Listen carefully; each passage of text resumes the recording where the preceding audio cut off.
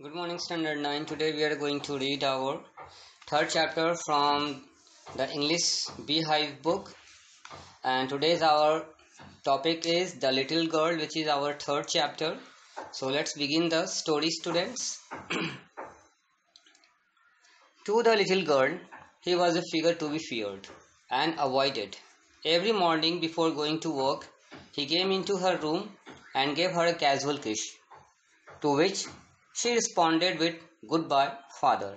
And oh, there was a glad sense of relief when she heard the noise of carriage growing fainter and fainter down the long road. Now, students, we will understand the meaning of this particular paragraph. उस छोटी सी लड़की के लिए यह आकृति बहुत डरावनी और दूर रखने वाली थी।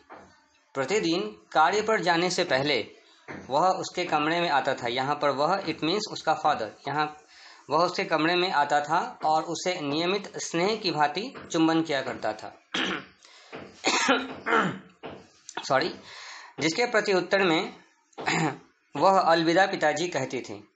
और जब उसे यह सुनकर प्रसन्नता होती कि नीचे और जब उसे यह सुनकर बहुत प्रसन्नता होती कि नीचे लंबी सड़क पर गाड़ी की ध्वनि अब धीरे धीरे घटती जा रही। इट मीन्स फादर अब चले गए हैं। Now moving on to the next paragraph. In the evening, when he came home, she stood near the staircase and heard his loud voice in the hall. "Bring my tea into the drawing room. Hasn't the paper come yet? Mother, go and see if my paper's out there and bring me my slippers." It means शाम को जब वह यानी कि उनके पिताजी शाम को जब उनके पिताजी घर आते थे, मैं वहीं सीढ़ियों के नीचे खड़ी होती थी। यानी यह लड़की वहीं सीढ़ियों के नीचे खड़ी होती थी और हॉल तक जो उसकी हॉल है, जो हॉल तक उसकी ऊंची आवाज़ सुनाई देती थी। "मेरी चाय ड्राइंग रूम में ले आओ, अभी तक पेपर नहीं आया।" माँ कहती थी, "जाकर देखो मेरा समाचार पत्र बाहर तो नहीं है, और मुझे स्लीपर्स भी ला कर दे दो।" ठीक है। कीजिया mother would call to her. सो यहाँ पर इस छोटी लड़की का नाम क्या है? कीजिया है नाम। ठीक है। कीजिया mother would call to her, "if you are a good girl you can come down and take off father's boot." Slowly the girl would slip down the stairs, move slowly still across the hall and push open the drawing room door. इसके बाद क्या होता है समझिए। माँ उसे पुकारती थी, "Kezia, अगर तुम एक अच्छी लड़की हो तो नीचे आ जाओ और अपने पिताजी के जूते ले जाओ।"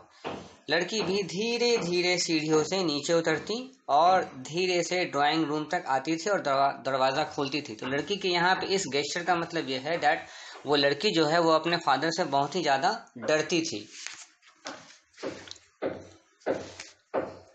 Well, Kezia, hurry up and put off. By the time he had his spectacles on and looked at her over them in a way that was terrifying to the little girl. उस समय तक पिताजी चश्मा पहने लेते थे और उसे इस तरह देखते थे कि उसे ऐसा देखकर डर लगता था। Well, Kezia, hurry up and pull off these boots and take them outside. Have you been a good girl today? I don't know, father. You don't know. If you stutter like that, mother will have to take you to the doctor. तो कीजिया कहती है, "मैं नहीं जानती पिताजी, तुम नहीं जानती, अगर तुम इस तरह से हकला कर बोलोगी तो माँ को तुम्हें डॉक्टर के पास ले जाना पड़ेगा." She never stuttered with other people, had quite given it up, but only with father, because then she was trying so hard to say the word properly.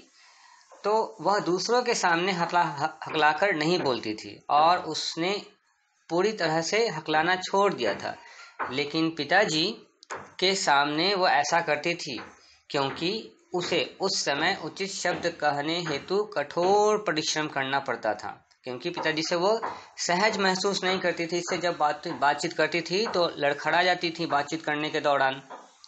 "क्या बात है, तुम इतनी उदास क्यों दिख रही हो?" "माँ, मैं चाहती हूँ कि तुम इसे सिखाओ कि यह लड़खड़ा What's the matter? What are you looking so wrenched about?" "Mother, I wish you'd taught this child not to appear on the brink of suicide. Here Kezia carry my carry my teacup back to the table carefully. क्या बात है? तुम इतनी उदास क्यों दिख रही हो? माँ, मैं चाहता हूँ कि तुम इसे सिखाओ कि यह लड़की आत्महत्या के निकट न चले जाए, यानी डर से कांपे नहीं। केजिया, मेरे चाय के प्याले को फिर से सावधानी पूर्वक मेज पर ले चलो, इतना कहती है और केजिया उस चाय के प्याले को सावधानी पूर्वक लेके चली जाती है। इसके बाद क्या होता है? He was so big, his hands and his neck, especially his mouth, when he yawned. Thinking about him alone was like thinking about a giant. वह इतना बड़ा था, उसके हाथ और गर्दन तथा विशेष तौर पर उसका मुंह जब वो जमा ही लेता था, उसके बारे में केवल विचार करना ही एक दानव राक्षस के बारे में सोचना होता था। So moving on to our fourth paragraph. On Sunday afternoons, grandmother sent her down to the drawing room to have a nice talk with father and mother. But the little girl always found mother reading and father stretched out on the sofa, his handkerchief on his face, his feet on one of the best cushions, sleeping soundly and snoring. तो अब क्या होता है? रविवार दोपहर को दादी माँ ने कीजिया को उसे उसके ड्राइंग रूम में माता पिता के पास मधुर बातचीत करने के लिए भेजा। लेकिन ये जो कीजिया है, छोटी लड़की सदा ही माँ को जब जाती थी ड्राइंग रूम में, देखती थी कि माँ हमेशा पढ़ने में व्यस्त है और पिताजी सोफे पर रुमाल रखकर और पैरों के बीच में एक कुशन दबाकर सो रहे हैं और खराटे लेते हुए सो रहे हैं।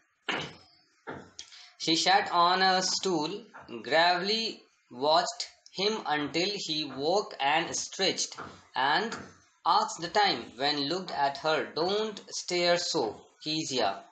You look like a little brown owl. तो जब वो उनके उठने का इंतजार करती थी, वह घबरा कर स्टूल पर बैठ गई।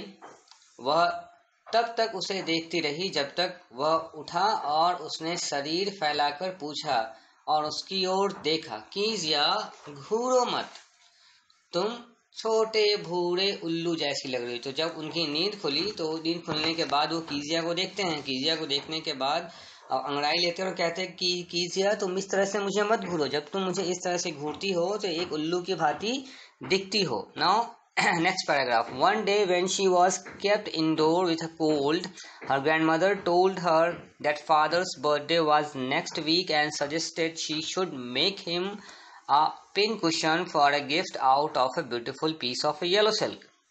तो अब क्या होता है? एक दिन जब ठंड के कारण उसके कमरे में जब ठंड के कारण उसे कमरे में रखा गया था, उसकी दादी माँ ने उसे बताया कि उसके पिता का जन्मदिन अगले सप्ताह है और उसे यह सलाह दिया कि तुम अपने पिता को भेंट स्वरूप में एक पीले सिल्क का पिन कुशन बनाकर दे सकती हो।